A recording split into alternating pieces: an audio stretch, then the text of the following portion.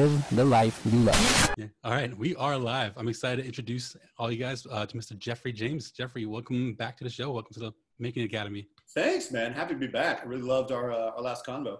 Yeah, it was fun. It was a really fun one. The last time we talked was in June 2017. So it's been almost 3 years. I guess next month will be 3 years. It's been that long? That's amazing. I know, time flies. What's been new with you? What's going on since the last 3 years? A lot of new music. Toured a bit, been writing for people, just kind of a lot of the same, really. Living in Nashville, so you kind of juggle as many, artistic balls as you can, and so that for me, that's releasing my own music, writing for other people, playing shows, writing music for TV and film. Awesome. Before when we talked 3 years ago, were you writing for other music then too? I mean, writing music for other people then too, or was it mostly just for yourself at that time? Yeah. No, I definitely was writing for other people. Okay. Cool. And since then, I think I've had a little more success with it. Just it's like anything; it depends on the season. Right. Yeah. So you sent me that cool video, which I wasn't even aware about that you were on Songland when I reached out. Good timing there. Yeah.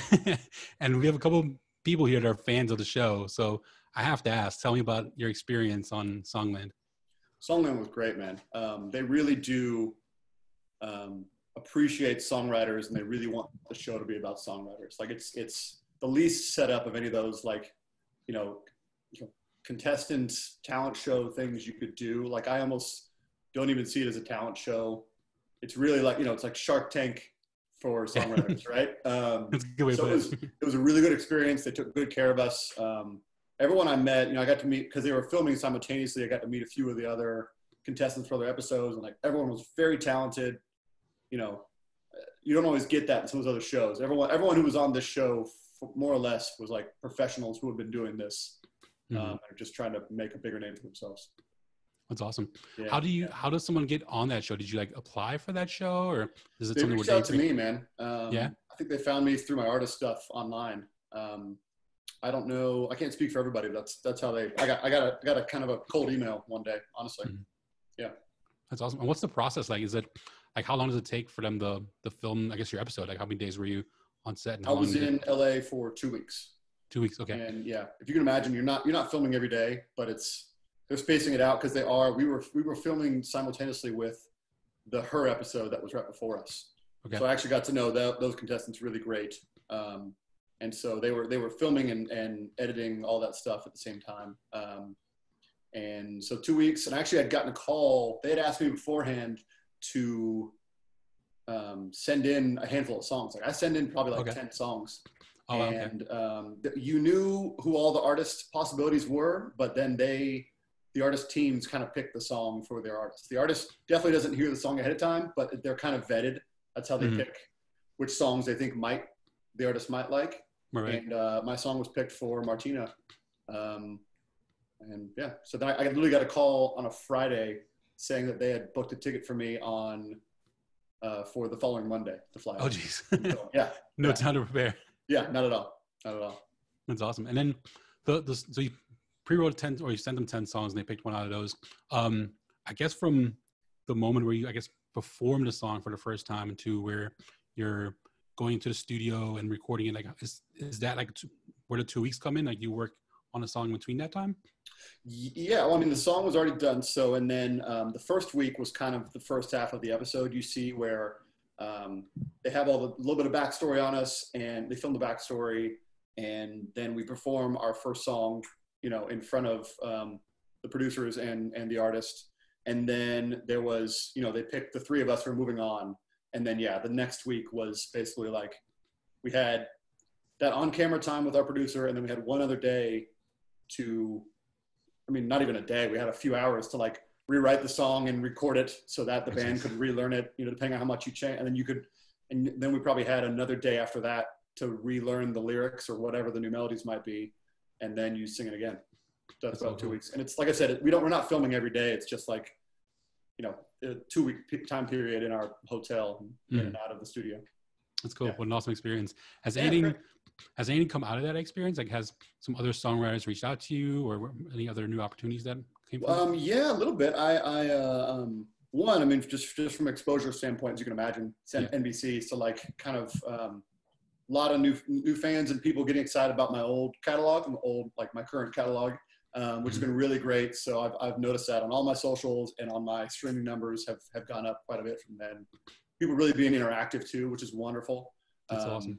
Yeah. And then the quickest thing for me is that actually Martina's management company, who they're with, Red Light Management, had reached out and now want to possibly start working with me. So that's awesome.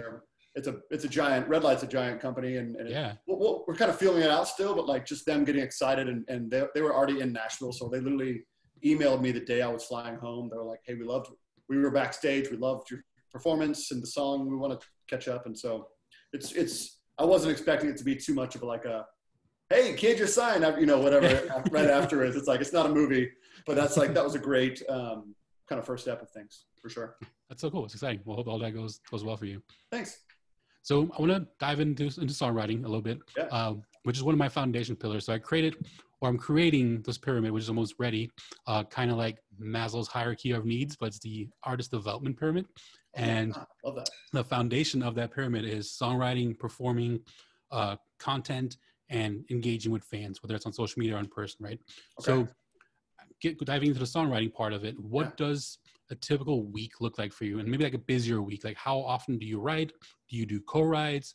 Are there any other things that you work on during the week, kind of fill up your time and kind of work on your business and performance and so on? I'm very much, I think, because I've been in Nashville so long, anytime I'm writing, it's 95% a co-write in Nashville. And I'll probably, on a busy week, if I'm in town, it's writing 4 days a week. But those sessions usually last, the Nashville style is like 3 hours or 4 hours and out kind of thing. So you're usually writing and recording at the same time. Because a lot of those guys, honestly, some of the country guys will hop into a session and then that afternoon they're going to another session. Yeah. Those guys are doing like 10 sessions a week, which blows my mind, is way too much for me.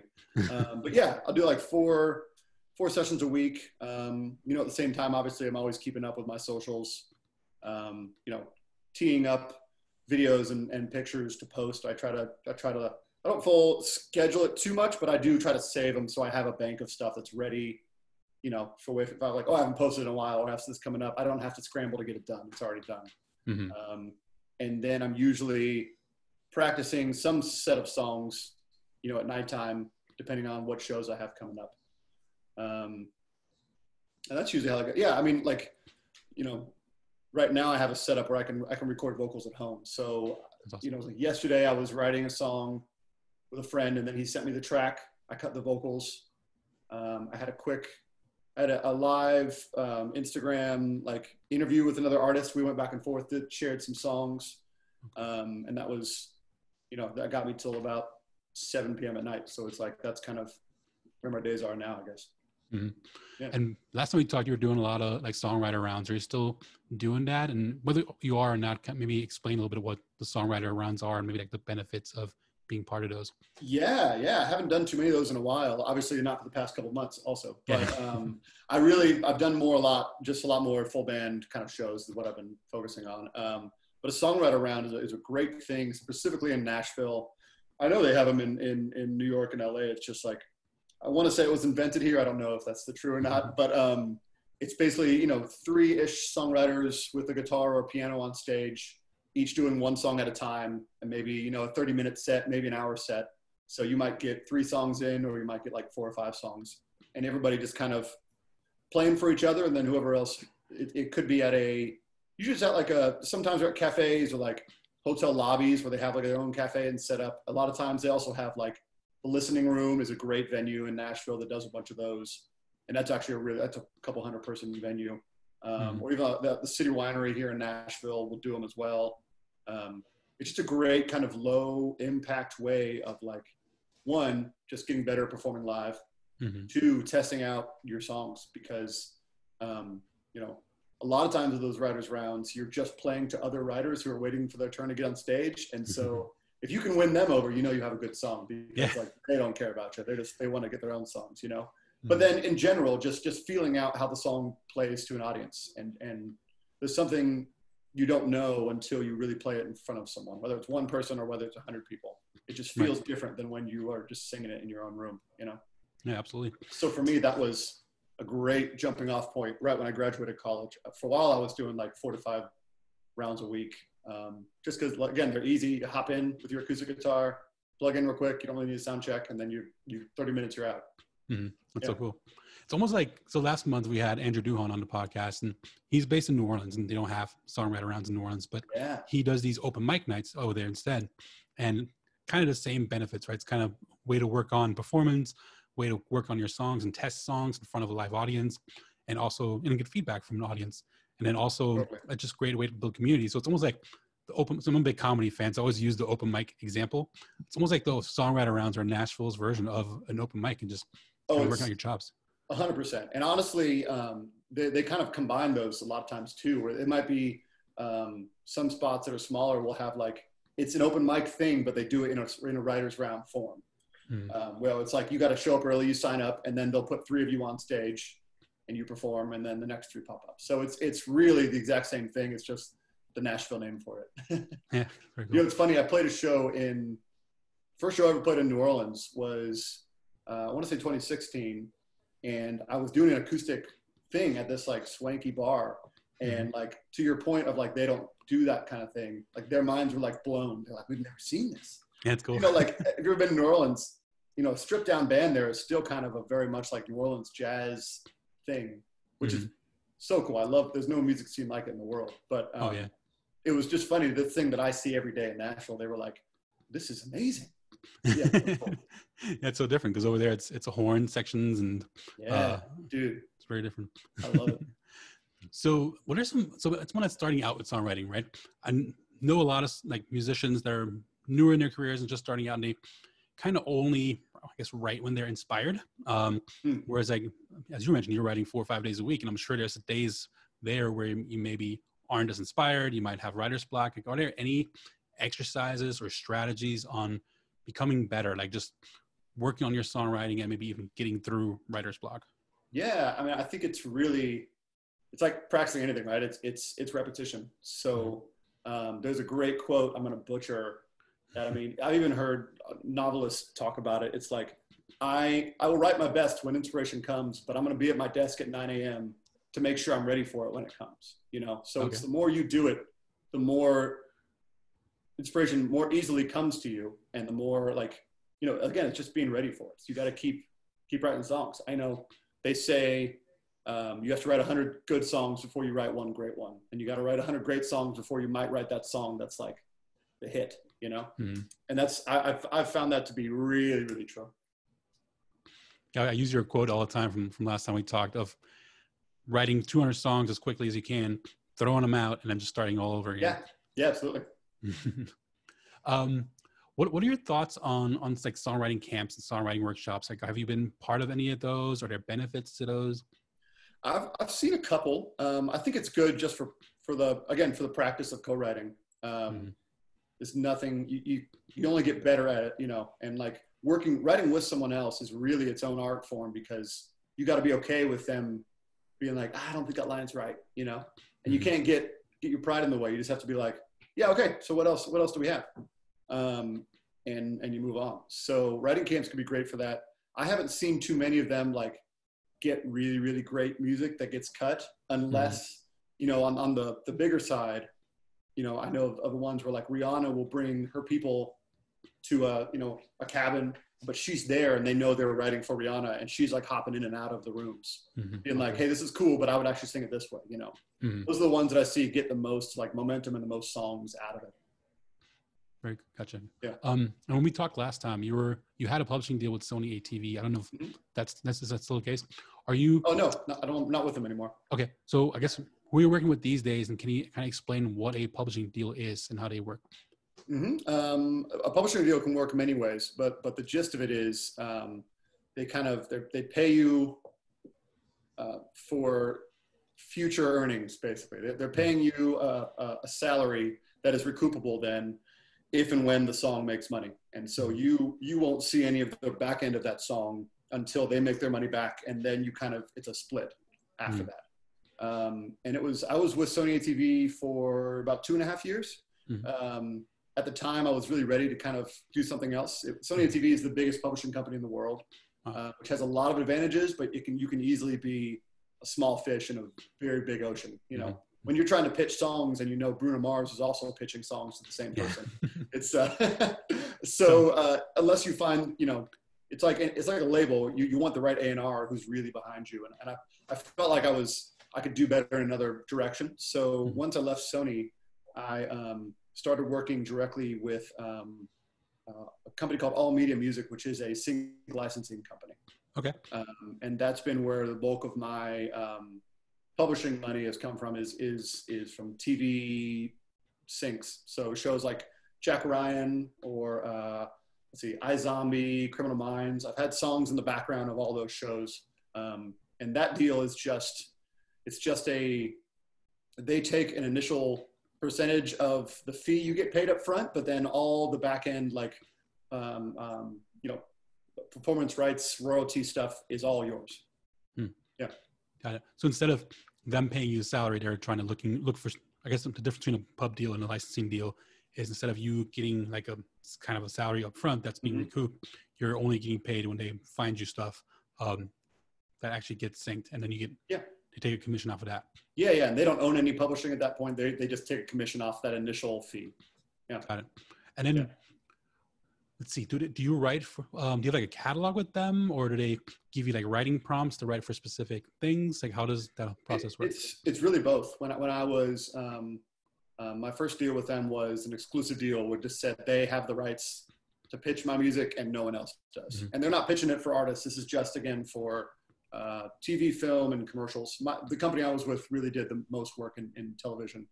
And there definitely were times they were like, hey, this show needs this kind of song, and they'll send it out to certain people on the team and be like, do you have anything, or can you write something within this amount of time frame? There's another company I started working with as well, that's taking a different group of my songs. They do a lot of commercials, and they'll be like, I got an email today. They're like, hey guys, in the next 5 hours, I need pitches for this.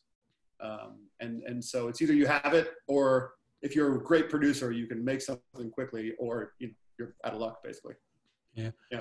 All the songs you wrote when you're, and I don't even get into this, but all the songs you wrote under your pub deal, are you able to use those songs if they weren't used for anything, or? I can use them, but Sony still owns partial publishing on it. Got it. So they would have to sign off on it, on the whole approval process. Let's say you got a sync opportunity. I could probably release it myself, but for it to be used in a TV show or whatever, Sony, and that actually happened I had played the first season of Jack Ryan. I had a song, there's a bar scene, and I had this blues rock song that was on an old album, and they used it in the background of the bar scene. Good paycheck. But Sony actually owned the publishing on it, but I own the master. So my company was only able to, take a percentage of the master that I got paid, and then Sony got paid the publishing sync fee. Yeah. And I've heard a lot of different stories on like how pub deals work. And I've even heard like the example of there's a Nashville pub deal and then there's a New York, LA pub deal, and they're both very different. Interesting. Is it like a lump sum that you get to write a certain amount of songs? Because I also heard, so it's a lump sum for, let's say 12 songs, but X percentage of the songs have to chart. And then the difference in like New York and LA is there's like fractional parts of songs. So if there's 4 songwriters on a song, then only a quarter of it gets counted towards those 12 songs. Yeah, it's fun. I don't know. I've never had a deal. My deal was technically out of New York. I had a rep in Nashville. So my deal was a little different. I was lucky enough. It wasn't there wasn't a song delivery fee. My deal was more for the opportunity. If they thought I was gonna, there was possibilities of me getting signed by a major label within that term, and then it would have moved on to a different kind of deal. So my deal was like really weird, where I didn't have a certain amount of songs I had to write. But yeah, a lot of people you need to have 50 songs written within this first year, but it's 50 whole songs. So like you said, to your point, if you write it with one other person, that only counts as a half a song. Right.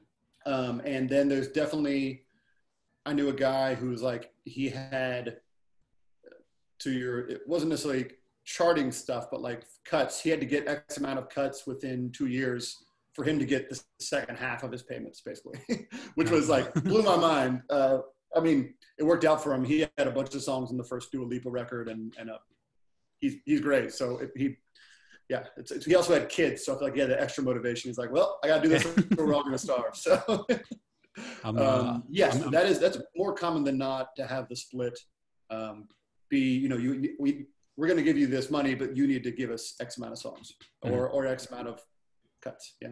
It's really important to understand your deal, because you might end up writing a lot more songs than you think you're getting into. That's why a good music business lawyer is invaluable. Yes, absolutely. So let's get a little bit into like co-writing. So if you're an independent artist just starting out, or maybe you've been writing for a couple of years, what advice would you give to them getting into rooms with more established songwriters? So take me kind of through the journey. They're maybe been writing for 2 years now, haven't really done any co-writes yet. What should the journey be of how they start co-writes and then kind of work their way into writing with more established writers? Yeah. I mean, I will say there's a caveat with this, is that like, I haven't seen, just like with artists, I've never seen two songwriters' journeys be the same on how they got from A to B. Same thing with artists. It's like it's never the same stories. Some people jump the line because they knew the right guy and they were ready, So, but I think the best way is the way I did it was just like, I was just co-writing with my friends, because all my friends in Nashville wanted to be artists, or they wanted to be songwriters. So like, we were young and broke, and we had nothing but time to write all the songs we wanted, And so I did that, started going to writers' rounds, getting my music out there, where at writers' rounds is where I met other new songwriters. And so then I write with them, and that would open up me to their writing circle and their artist circle. And it just kind of snowballed from that to where all of a sudden, a couple years down the line, I'm writing much better songs. And then it's just, ideally, if you're writing enough songs, you're getting yourself out there, you're getting the eye or attention of like a publishing company or that kind of stuff. But all that literally comes from finding the way to get those songs heard, and not necessarily heard by an artist or whatever, just heard online or at writers' rounds or, wherever you can. You had posted some songs on, I forget what the story was, but something about SoundCloud, where you had posted some songs on SoundCloud, and there's people that had reached out to you, I think from Sweden or something, for like a collaboration. Yeah. I mean, that's how I've been doing a good amount of top line stuff for DJs for the past couple of years. And a lot of them came from that initially. And then with Sony, I got a really cool top line placement with this band. At the time, they were called Tungevagen Raben, which I think is how they pronounce it. They're from Sweden. They were with Sony Sweden. And that song has about 12 to 13-ish million streams on Spotify. And a bunch of other smaller DJs heard that song from that and have reached out to me since then. And now from another song I got with this guy Arcando called Paralyzed. I wrote the top line and sang on it. That did really well. And so I had other people reach out because of that. It just kind of like, not a giant snowball, but just small snowballs that kind of, those guys love finding new music. That's, SoundCloud's huge for that. But then also they scour YouTube and all that kind of stuff. Very cool. And you mentioned top line a few times. Just for those that don't know, like, what does it mean to be like top lining? Yeah. It's like top line. And it's even a thing that, in LA and New York and Nashville, it's a normal term now just for a songwriter who doesn't make the track. I call myself a top liner because I'm more a lyricist and a melody guy. I can play instruments, but there's always someone in a room who can play it better than I can. And there's at this time, especially in the pop world, and even more so recently in the country world, they started doing it the past couple of years, where like there's a track guy, which is just a producer in the room who's building out the instrumental part of the song while you're writing the song. Sometimes they're adding on to the top line, but a lot of guys won't even attempt it. They're like, I know what I do. I'm going to sit in front of the computer screen. You guys tell me if you hear what you like while you're writing the top line, the lyrics and melody. Yeah. So with a DJ, then there's two ways where you can write with a DJ. One, and I've done it both. They ask you, do you have any top lines? So I now have a set of songs that I've stripped down to just like piano and my voice, or sometimes even just a cappella. And I'll send them, the stem of that or the SoundCloud of that, and they'll build a track around it. Or the reverse is that, hey, I have this track do you want to try to write a melody and lyrics over it? And I've done that too. Got it. What does your like setup look like? Your home studio, like what kind of gear do you have, and like I guess how do you I guess what does your like almost your desktop I guess look like, your folders, like how do you organize things, like your different songs that are maybe written for you or songs that could be for other opportunities? Mm-hmm. I've got most of my music, so I don't overload my like hard drive and stuff, is saved on a Dropbox. So I've got like the Jeffrey James projects for the different EPs I'm working on or songs. I've got stuff that I know was just written for sync because it doesn't sound like something I would pitch to anybody, and it doesn't sound like a Jeffrey James song. It's just like they needed this genre of songs, so we wrote that. And then I've definitely got songs that like I wrote for other artists on there. I've got it saved in a couple like other hard drives and stuff too, because I've had too many things crash that like always double back up. But then I've got computer-wise, my wife works for a tech company, so she brought me this big, nice Apple screen desktop thing that I have plugged into my computer, and then I have 2 JBL speakers and an SM7 microphone with a little. You see this guy, the Shield, and honestly, that's. I don't know if you can see the microphone there, but that's really all I have. It's funny, I have like these squares and stuff behind me. I got them, but I didn't buy enough to actually make a difference. So now it's just for like aesthetic purposes. Decoration. But I find with the SM7 and the Shield that like I can get great vocals, and it's all running out of a Apollo Twin. Okay. So the Apollo Twin's really mobile, and you know I've taken it when I've traveled. Same with the SM7. I was in New York first week of March, which was really weird. Right as things were getting weird with one of my co-writers, and we were writing or recording demos out of like the hotel we were in, because I could just hold the mic. The SM7, you might have heard this. Apparently Michael Jackson used that to record most of his vocals, and he would just walk around. He would walk around the studio with it, just like holding it like this, because it's such it only picks up like what's right in front of you. So it's great for if you can't really get the deadening sound as much as you want. And then I got these Sennheiser headphones, and that's kind of my thing. And I run Logic. That's kind of my system. Okay, very cool. I love it. And going into a co-write, what should someone prepare going into a co-write with another person? Like, what should they bring to it to have a good session? Well, before anything, I'm a big adamant of this. Especially if you don't know them, look them up. And that might seem like an obvious thing. I've gone into so many sessions that have been set up for me, and the other songwriter or artist like has never heard of me, doesn't know what kind of music I do, and it's just kind of like it's unprofessional, Right. And I've put myself in that situation a couple times too, and I've always regretted it. So I'm like, man, if I just knew what this person liked, we'd more quickly be able to write, So that's like number one. I can't stress that enough, and I have had many songwriters tell me the same thing. And then I think it's good to have a cachet of just like melodies and song starts and maybe lyric, titles, just in a book somewhere or on your phone somewhere. I'm always singing melodies into my voice memos. Because if you want a session to really kick off well, let's say you're going into a room, you're writing, you're going to write for the other person. They might be an artist, listen to a few of their songs.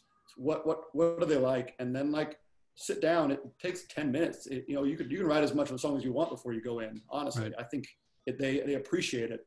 They're like, oh, this guy already put time in. It's easy to be lazy in this industry.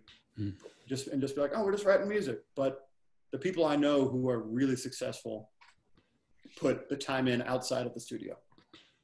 So it's just they don't have to be brilliant ideas. Just be like, hey, this is really cool. I thought your voice might be really good with this kind of melody, or just like a little jingle of a half melody thing. And that just helps to kickstart everything, because you might not end with that song, but it's going to get the juices flowing.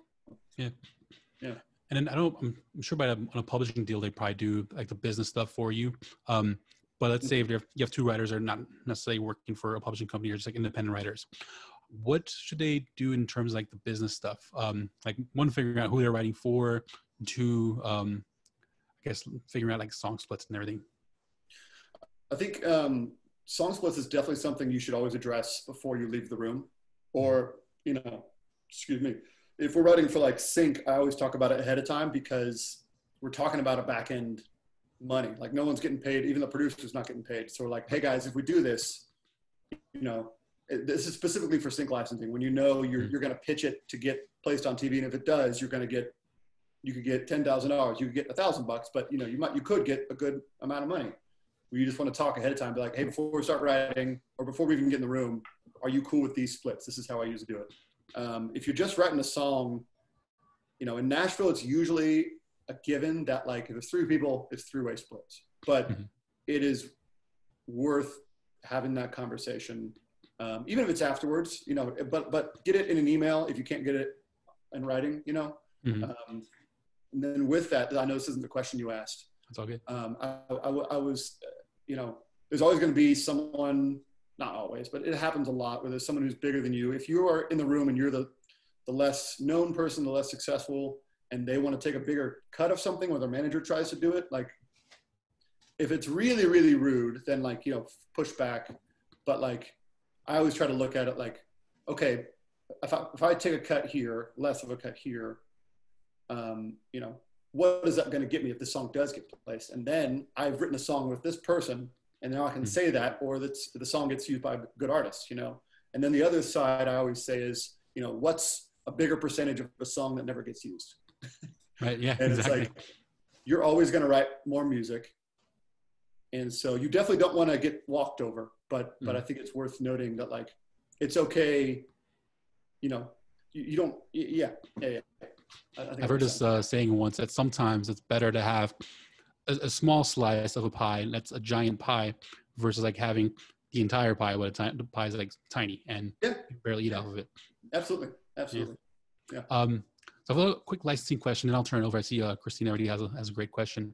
But in terms of licensing, like there's like different themes and stuff I've heard like people tend to write for. Do you have certain types of themes that you write for when it comes to writing for sync, and what are those themes? Yeah, there's a few different ones. I'm kind of I'm a little pigeonholed in that world. I pigeonhole myself because my voice, I'm usually the one singing on the sync stuff, and I have a pretty distinct voice, and I'm definitely like the soul guy, you know, whether I want to be or not. I can't sing like fun indie rock because it just then sounds like me doing that, you know. So I definitely am the guy that leans towards like the Leon Bridges type songs, or maybe a little more like blues rock stuff, unless I go falsetto, and then I can do some more like Bon Iver. But if you listen to a good way to get into sync, just watch your favorite TV show and just pay attention to the music that's in the background, because you'll realize that the lyrics, if there's lyrics in it, are very specific to the scene. And so what they usually want is like, you know, lyrics that are nondescript, like they can be about something, but they could be used in any scene. So there's not a whole lot of love songs unless it's very specific to that.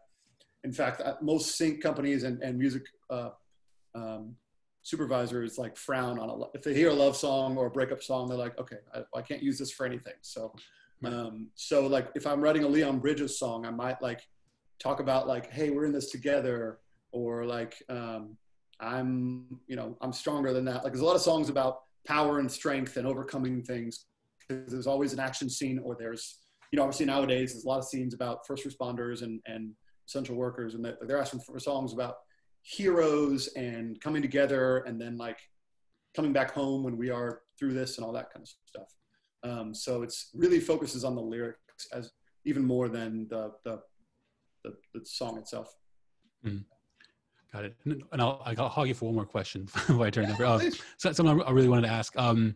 So on the I listen to this podcast called And the Writer Is a lot, and there's quite a few writers on there that I've heard that don't play an instrument. They mostly focus on the top lining and being like the lyricist in the room. If you're starting out, and let's say, you know, because starting out being more of a lyricist and like having melodies that you hum into a phone, it comes with some challenges when it comes to creating content, because you always have to hire musicians or producers. So what advice would you give to someone in terms of creating music that's in the early stages of their career, that are more focused on writing lyrics and melodies, and don't play Yeah, I instrument? mean, I think when you're writing, you don't always, sorry, multiple thoughts in my head there. It's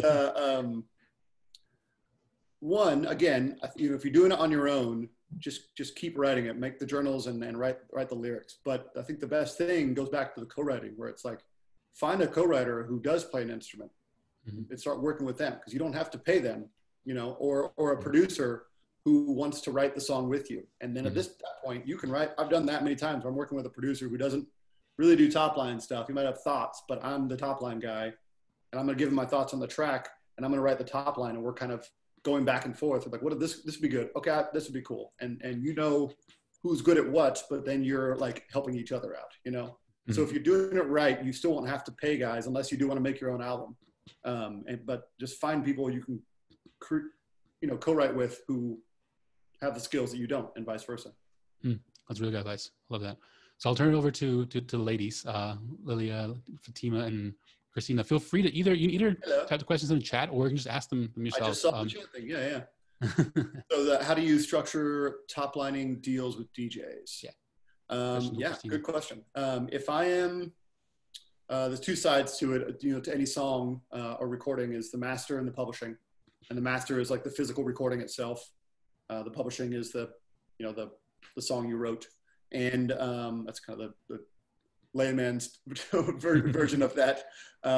So I do, sometimes I talk about it ahead of time, sometimes I don't, but usually after I write the song, if everybody's happy with the track, I then come back and I'm like, if I cut the vocals myself, then I ask for if it's just one DJ, I'll ask for half the master. And then if I wrote the top line in the same way, I'll ask for half the publishing, because he did write the track, and the track is the arrangement as well. So that they get half the publishing as well. Yeah. And it always depends on how many people are writing and that kind of thing. But if it's just one and one, then that's how I start it. Got it. And also, just going off of that, how if you're cutting the vocals, like, how do you work the release around that? Are you involved with that, or how does that work? Yeah. Again, it depends on how it's being released and how much I like the song. I've had a few DJ tracks come out, and they're like, "Do you want to be your name on it?" I'm like, "No, I'm fine, thank you." But usually with those, I'm also asking for I'll say, "Hey, I won't take a part of the master. Will you pay me X amount of dollars as to be a studio singer, almost?" Okay. Like a buyout. Yeah. Literally a buyout. Yeah. Which actually, after this, I'm doing that for a song. I'm cutting the lyrics for a top line I did, and they're paying me a certain amount. Yeah. And I might end up liking it and still ask them. I won't ask for the master, but I'll be like, "Hey, I'm happy to have my name on that." Cool. If I like it enough, though, being the artist, it's easy to do a dual release where technically, they're releasing it, but then it's like both of you, it shows up on my Spotify page as much as it does his also. Okay. But if they're not happy with that, like with Cold Blood was the song I wrote for the Tungewagen Robin, and it was a label deal on their side, so the label didn't care about me at all. But they released, it was then featuring me. I was the featured artist, so it's one of those that it, like on Spotify specifically, it pops up on the appears on section, so it just pops up there. Yeah. Oh, cool. Yeah. Thank you. Of course. And congrats on the show. That's awesome. I appreciate it, man. Yeah, we watched it, so it was good. Thanks. Oh man, thank you so much. Of course.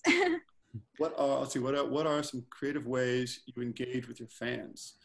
Ooh, this is a constant battle for me because I'm not huge on I'm not great on social media. I'm not bad, but there's definitely people who are much more making videos every day, and that kind of thing. And I'm definitely not that guy. I've tried to get better at it, but right now I've done a bunch of Instagram lives and Facebook lives. And that's been I've seen enough of that grow that I'm like, okay, I'm going to keep doing that, because even when we're done with this, it's such an easy way and cheap way, cheap from my side of paying musicians or having to travel to go to places. Such a cheaper way to engage with your fans, and you can engage more than a concert, because you can actually talk with them and they can see you, and there's no tall person standing in front of them or whatever it is, I think that's the best way I've ever engaged my fans. I don't know if it's that unique, it's what's worked for me. The Facebook Lives, do you do a whole virtual tip jar thing as well, or is it literally just kind of to engage with? I haven't done the tip yet, man. I've kind of just wanted to keep it like, man, we're all in a weird place. Let me play some music and hang out, you know? Right. I was lucky enough right before all this happened that I released that EP I made in London, and then the new single right before Songland, and then Songland came out. That like, I've been in a pretty good place that I was like, you know, I don't need you guys to tip me. Let's just do this and connect, and we'll hang out later on, and I'll keep giving you music. Yeah, cool. How long are your Facebook Lives? I'll try to do like 30 minutes. 30 minutes? Okay. Yeah. I feel like, you know, everyone's got stuff to do, and we're staring at computers enough, you know? Yeah, exactly. Yeah. Very cool. Anybody else have any questions for Jeffrey? It's getting darker and darker in here, doesn't it? Let me see if I can. I have a couple things. Yeah, go for it. It'll be a weird angle, but it works. So how, because I know a lot of songwriters like just songwrite, and then some people start wanting to be an artist and then fall into songwriting. Like, what's that division for you? Like, did you start as an artist or like? Yeah, I always had artists in mind. I'm a bit of a diva, so like, I always wanted to be the guy on stage. No, I have lots of friends. I think, yeah, lots of friends who started out as artists, and they realized sometimes it just comes down to like, how can you make money the most? And if you're an artist, it's easy to burn through cash trying to get to that place where you're making that money back, you know? And a songwriter is not that. Songwriter, you're sitting at home, you can be with your family more, whatever that is. And especially if you're not someone who loves traveling, then like, or traveling in a touring way, lots of people choose songwriting because you can stay in Nashville or wherever you are and just write and write and write.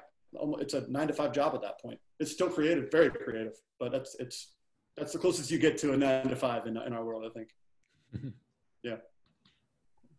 Does that help? Does that answer your question? Yeah, no, and great episode. I love Songline too. That, like what you said about, I love that analogy about the Shark Tank. It's the best way to describe it. Yeah, I love it. Really good. That was the only way I could explain it before people had like seen the episode. I was like, they're like, is it alive? I was like, no, there's no audience. It's Shark Tank. Yeah. It's really cool. I'll throw another question in, but y'all don't feel shy to ask questions while we have Jeffrey. Definitely very thankful to have him, and it's a great opportunity for you to ask some good questions here. So the question I had, now I'm blanking out, I said that. Hold on, real quick. I do have it's time to get a ring light. I do have a ring light. It only works when you use it. Well, I had gotten a ring. My ring light just fallen, so. I had gotten a ring light from Amazon, and I literally just broke it out the other day. So I've seen the beauty and the magic of the ring light. So. Oh, it's amazing! But I got this cheap one when I got it, so it's like it's hovering over my tall screen, so it's not really working that well. Oh well. I forgot to get the thing to put the phone in, so I had to like tape my phone to the back of the ring light, but it all worked. What was the question I was going to ask? Now I completely blanked now. Oh, on a side tangent. Well, I guess now I want to add to is, what does your team look like right now? Like being like someone that's writing for Sync and writing for licensing deals. Do you need much of a team, or what does like the team look like that you work with? No, you definitely still do, man. There's always another part of the industry that you really can't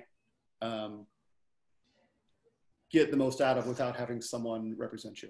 So I have a same music lawyer that I've had for years. He was the first part of my team I got. I have a really good rep at ASCAP here in Nashville. Nashville is much better. The PROs are a lot more involved on the ground. Foot on the ground. Boots on the ground. Boots on the ground. It's a song, yeah. They're really good. Evan Musto at ASCAP for me in Nashville I can point a direct link between her and most of my team. She's the one who brought people out because she liked my music. I sent it to her, and she was like, "Well, this is great. Let me send it out to other people." And that's not a normal thing for other parts of the industry. But I still tour as an artist when touring is allowed. So I'm with UTA, United Talent Agency. A guy here in Nashville has been with me for years. Just kind of started talking to a new management company. I know I was with somebody when we first talked, and we've kind of had a manager. He was great, and it was just kind of time to move on in different places, and just started talking with them. When I released music, my EP and then the single, I had hired a publicist out of New York, who was great, really great, and just for man, I can't, it's funny, like blog looks won't get you much, but it'll get you more than like nothing, you know? Mm-hmm. So she's been really, really great about that for my videos and my music. I'm trying to think else who was my team. I mean, my wife is like kind of the silent partner of my team. She literally, when I'm in a pinch, she does marketing and brand management stuff anyway. So she designs all my like last minute videos and like a good, like, you know, branding look online is also invaluable. So she does all that stuff for me. Very cool. And now that you mentioned touring, I was going to ask you, so when this is all over and you can tour again, what does an ideal, I guess, kind of life look like for you? Because since you are, you know, having success with songwriting and sync. Pause real quick. I spilled a little bit of water and it's falling out here. Terrible for the video. I apologize. That's all good. I was watching it like, I was like, how far is it going to go? It's like, oh, let's get in my equipment now. A mess over here, guys. I'm so sorry. It's all good. Jeez. I remember my first Zoom. Jeez. All right. Okay. So when this is all over, this whole COVID-19 stuff, and you can tour again, since you have success as a songwriter and you don't necessarily, I don't know how successful it is, but I don't know if you need to tour, you probably don't need to. What does an ideal, I guess, life look like for you? Because the road can be brutal. And me being on the live side of the business, and I preach a lot for artists to find other revenue streams. So you can maybe only tour 50 to 80 shows a year instead of 150 to 200, because it's just so brutal on your body, on your health, on your mental health. And I just see it day in, day out, you know, even whether you're in a van in a trailer or you're in a bus, because the difference between the two is a bus tour is just going to be a longer day. So now instead of showing up at the club at 4 o'clock, you're there at 8 a.m. and just drove through the night. So it's a very brutal lifestyle to tour that heavily. So what, I guess, what does an ideal lifestyle look like for you? Or do you want to tour like that? I think you're hinting at, it's a healthy mix of all that, man. Cause I still love being an artist and I love performing. So I'm going to be playing out shows still as much as I can, but the songwriting and the writing for sync has been a nice way of like, oh, I can be home and still have money coming in and all that. And then I can record for myself or, you know, help other artists record. And then, you know, doing the top lines, getting paid to sing other people's songs has also been a great thing. Very cool. Yeah. Anybody else have any other questions for Jeffrey? I do. Yeah. Like, I know you mentioned the songwriter, but like as an artist, like now with all this chaos going on, like what are your plans to like for the future? Like, do you have anything thought out or just going to wait it out and write in the meantime? No, I mean, we're game planning for, you know, what the next 6 months and then what the next 12 months are going to look like. I have a cache of songs that I really love that I own the masters to, that I'm already kind of planning on the next singles I want to release, because people are still listening to music, and I'm happy to give people more music to listen to. The sync world is still happening, so I'm still writing a bunch.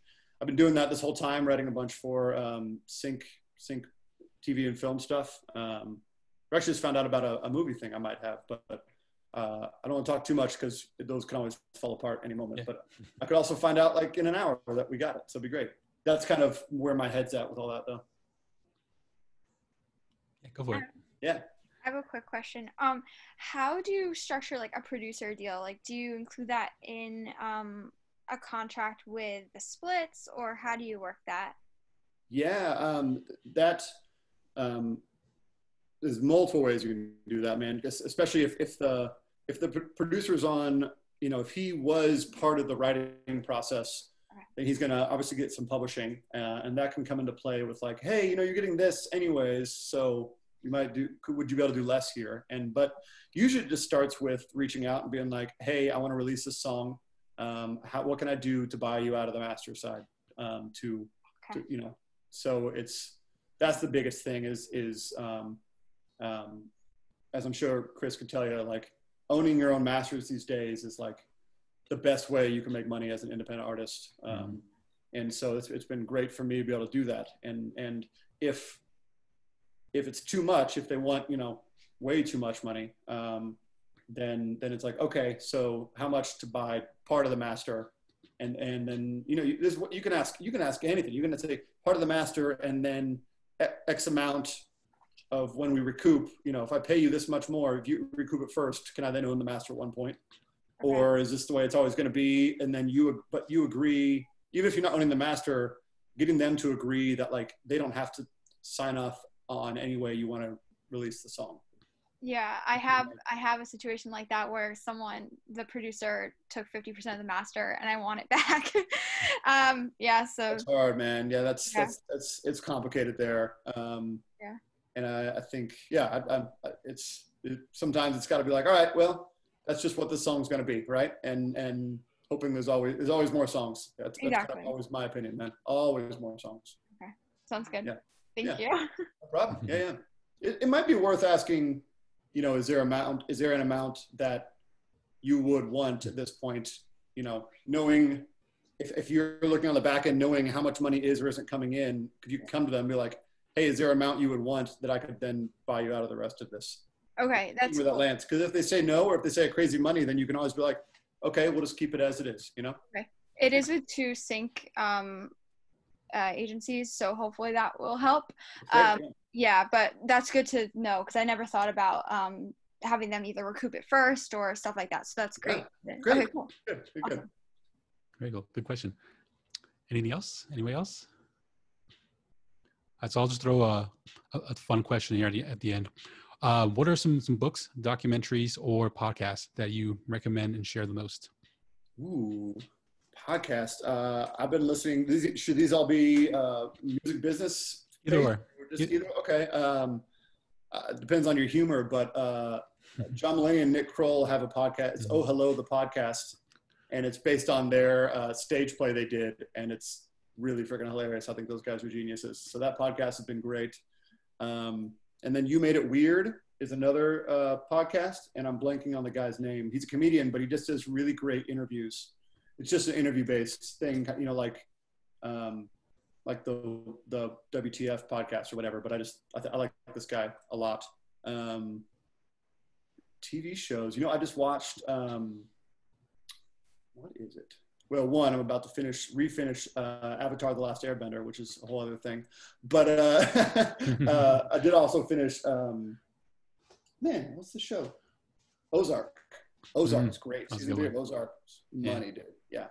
I saw Lilia mention Pete Holmes. I love that show. Pete Holmes, there it is, yes. Yeah. So Pete Holmes is the guy who hosts, nice. He hosts the You Made It Weird podcast. Okay, I didn't know that. Thank you, Lilia. Yeah. I love his TV show, that show he had on HBO, Crashing. So yeah. Very cool. Well, thanks so much for taking the time and for sharing. It's good to connect with you again, and it's really appreciate you giving back and teaching everyone, answering everybody's questions. So good to talk, man. Thanks for you give some of the best interviews I've ever had. So I appreciate it, man. Oh, thank you. Appreciate it. Yeah. And then I'll ask you this one more time to kind of end it. I asked you this last time, but how I always end every interview is, what's your definition of making it?